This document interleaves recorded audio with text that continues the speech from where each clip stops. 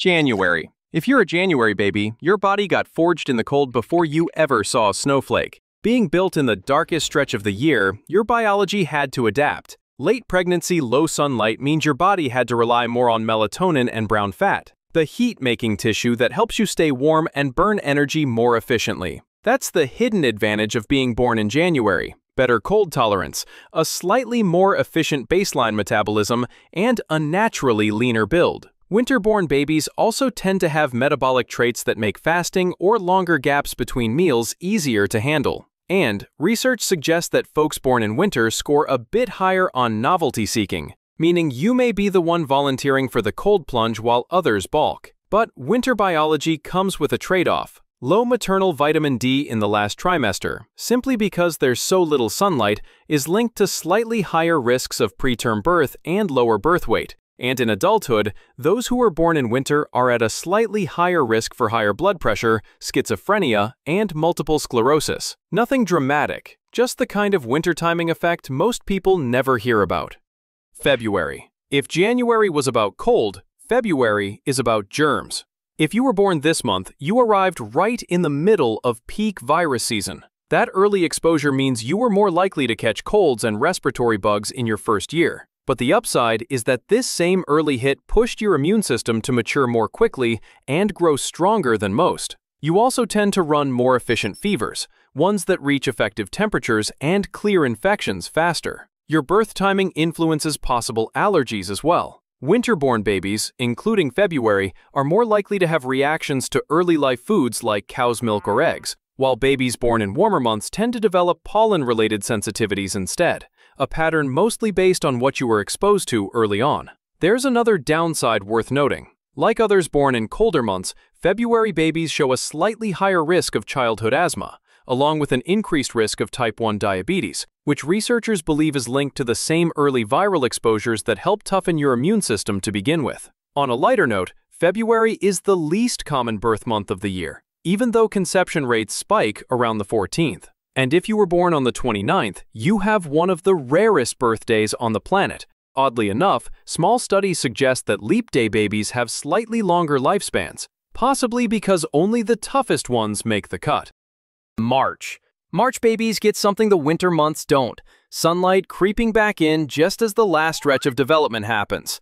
That rise in daylight means your mom's vitamin D levels were climbing during the third trimester, and that boost tends to show up in real physical differences. March babies generally arrive a little heavier, with better bone mineralization and slightly better lung development, all linked to that late pregnancy vitamin D. There's another advantage that doesn't get talked about much. Babies due in early spring often stay in the womb a bit longer than those gestating through the darkest months. It's just a little more time for growth, which fits with the higher birth weights seen in March. The advantages don't stop in infancy. March babies have lower risks of autoimmune diseases, lower average blood pressure, and lower rates of obesity later in life, possibly because vitamin D plays a role in how the body handles fat and energy. Studies have also found that adults born in March score a bit higher on IQ tests and show a reduced risk of ADHD, which researchers think may come from more stable maternal hormones during late winter and early spring. If there's any minor downside, it's the same one seen across all winter births: a slightly higher chance of childhood asthma. But overall, a March birthday puts you right at the turning point of the year: winter fading, light returning, and a biology that reflects the first benefits of spring. April. April hits a kind of just right window for development. Your mom finished pregnancy in mild weather, steady temperatures, and decent sunlight. Not freezing, not sweltering, which keeps late pregnancy stress low. When the environment is calmer, your physiology tends to be calmer too. Across multiple populations, April babies tend to have some of the most optimal birth weights, and their lungs tend to develop well. When vitamin D levels are decent and late pregnancy infections are lower, the data show lower rates of childhood wheeze and asthma in some groups. There's another advantage tied to this time of the year. Babies conceived in mid-summer and born in early spring are more likely to grow taller as adults and hit puberty a bit later. Adults born in April also show higher stress resistance and are a bit more likely to finish higher levels of education, patterns which researchers link to more optimal development in the womb. The only real trade-off is being born right before peak pollen season means that once you're a toddler, you're more likely to struggle with seasonal allergies. Not because of pregnancy conditions, but because your first big exposure happens right in the middle of the allergen spike. Still, an April birthday means you got the closest thing Mother Nature offers to ideal conditions, even if your sinuses file a complaint later on. May. If you were born in May, congratulations. You happen to land in one of the healthiest months of the year. Your gestation ran through winter into early spring, but you showed up right before the real heat and heavy grass pollen season kicked in. An ideal setup for development. By the time your mom reached her final trimester, sunlight was consistent, her vitamin D levels were improving, and far less viruses were floating around. With fewer infections and more stable physiology, your last stretch of development took place under better conditions than most babies born in winter. Thanks to that, May babies tend to start out with solid birth weights, strong early lung function, and healthier overall development during those first months of life. And the advantages don't stop there. Large-scale studies have found that May births show the lowest overall lifetime disease risk of any month, fewer hospital visits for chronic conditions, and a 10 to 15% lower risk of heart disease, likely tied to efficient cardiovascular development during that well-timed last trimester. The only mild drawback happened during pregnancy, not at birth. Most of your mom's pregnancy overlapped winter, meaning she was battling cold and flu season while being told she could take nothing stronger than Tylenol. She risked getting sick so you didn't have to. And honestly, you kind of owe her for that. June. June gives you something no other month really can. Maximum daylight right as you enter the world, which helps your internal clock lock onto a strong day-night rhythm and sets you up for steadier, more predictable sleep-wake patterns in infancy. All that light affects mood too. Compared with winter births, June babies are less likely to deal with seasonal affective problems or depression later on. Like May babies, those born in June are also more likely to weigh more at birth, have stronger bones, and go through puberty later. At least part of that comes from avoiding the worst seasonal infections during infancy, and plenty of daylight to support healthy growth. There also seems to be an edge for June babies in certain sports. Some studies find that people born in early summer perform slightly better in precision-based activities like tennis and golf. The one real downside? June babies have a higher chance of myopia or nearsightedness. The reasons aren't fully understood, but researchers think it may be tied to how early life light exposure affects eye growth. Altogether, a June birthday means you started life with the longest days of the year on your side, helping shape strong circadian rhythms, healthy growth, and a naturally brighter mood, even if you might not see those sunny days as clearly as everyone else. July. Being born in July means your body learned how to handle summer heat before you even learned how to roll over. When pregnancy ends in sustained periods of heat, the maternal cardiovascular system works harder to keep both mom and baby cool. Combined with the newborn period in the warmest stretch of the year, that timing pushes your own cardiovascular and temperature control systems to mature a bit faster, which is why July babies tend to tolerate warm weather better than those born in colder months. Later in life, that heat tolerance comes in handy. Research has found that July babies have an athletic edge in endurance and outdoor sports, like distance running, cycling, and soccer. The kinds of activities where staying comfortable in the heat actually matters. July births also show slightly higher testosterone levels in adolescents, which some researchers think may contribute to advantages in certain sports. And just like June, July babies tend to land in a healthier birth weight range. There's also a small link between midsummer births and higher adolescent activity levels, likely because people who handle heat well are more likely to spend time outside. But there's always a few trade-offs. While people born in July tend to have lower rates of multiple sclerosis, they have a higher risk of skin cancer, especially if they're fair-skinned. They are also more prone to certain food allergies, especially to summer fruits and vegetables such as peaches, melons, and berries. Just one more catch. July newborns are more vulnerable to dehydration and heat stress in those first fragile weeks. But once they're past that window, they sit back and enjoy the weather, while everyone else complains about sweating their balls off. August. If you showed up in August, sunlight was still baked into your biology. Your final stretch of development happened during peak summer, when your mom's vitamin D levels were at their highest of the entire year. Like other summer months, August babies tend to come in a bit heavier, have stronger bones, hit puberty later, and grow into slightly taller adults. Summer timing seems to leave a mark on temperament too. People born in August show slightly lower rates of depression and bipolar disorder, and tend to be more optimistic and extroverted than folks born in the winter. Some studies even say August babies are more likely to identify as morning people, probably thanks to all that third trimester daylight seeping in. Socially, August is the most common birth month in places like the US, which means more kids your age growing up around you, and birthday parties with a built-in crowd. But there's one part of August no one escapes: the school cutoff. In most places, September 1st decides the grade line, which makes August babies the youngest in the classroom. That age gap, sometimes almost a full year, shows up in early test scores, special education referrals, and ADHD diagnoses that are really just younger kids being compared to their older peers. It levels out later, but the early disadvantage is real.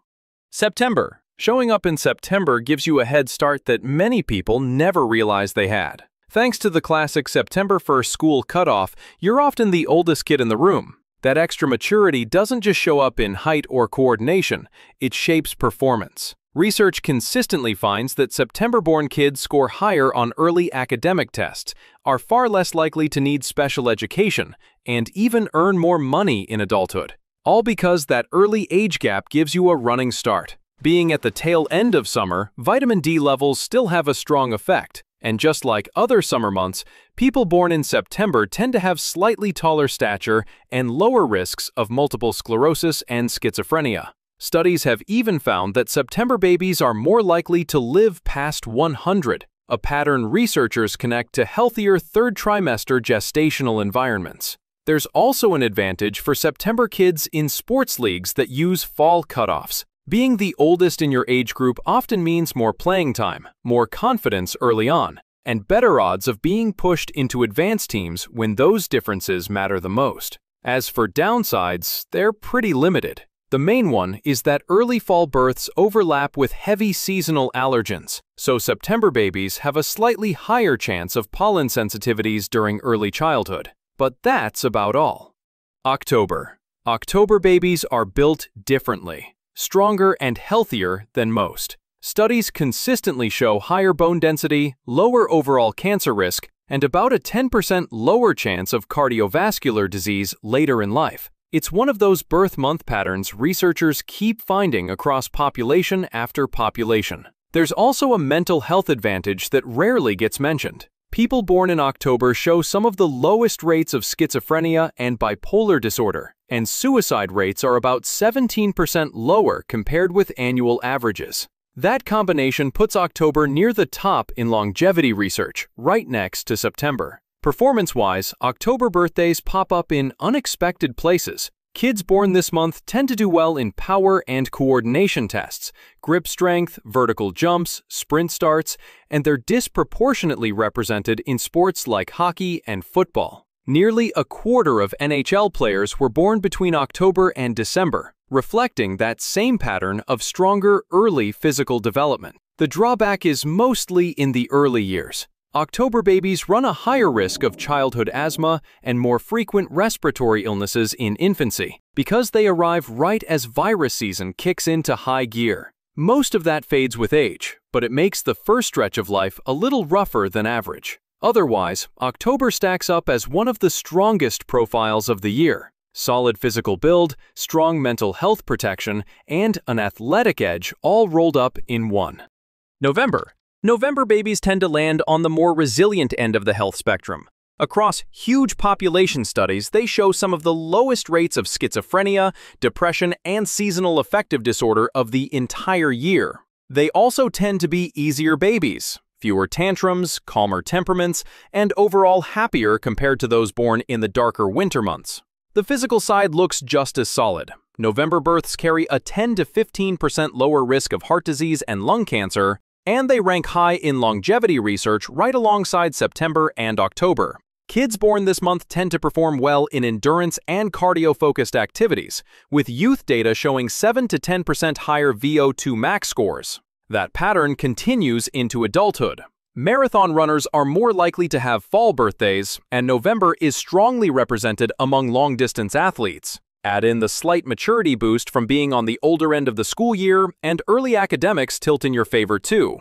Still, the early months aren't always smooth. Newborns who arrive heading into late fall spend their first weeks indoors during peak virus circulation, which means higher rates of respiratory infections and a higher chance of childhood asthma. And here's a fun fact. November babies are a little more likely to grow into night owls, something researchers think comes from being born as daylight hours start to drop. December. If you were born in December, winter sports are stacked in your favor, especially if you grew up anywhere near a hockey rink. In leagues that group kids by calendar year, a December birthday makes you one of the oldest and often the biggest on your team. Coaches favor the stronger, more coordinated kids, which means more ice time, better teams, and more dedicated attention. That advantage compounds over years, which is why a huge share of Canadian pro hockey players are born between October and December. Your health stats aren't too bad either. December births have lower rates of several major neurological conditions, including a 15% reduced risk of multiple sclerosis. And thanks to that early exposure to cold, people born this month have a better tolerance for low temperatures. Personality-wise, December babies are often described as even-tempered and generally more optimistic. And unlike November's night owl trend, you're a little more likely to be a morning person, which makes school routines and daytime structure a lot easier to handle.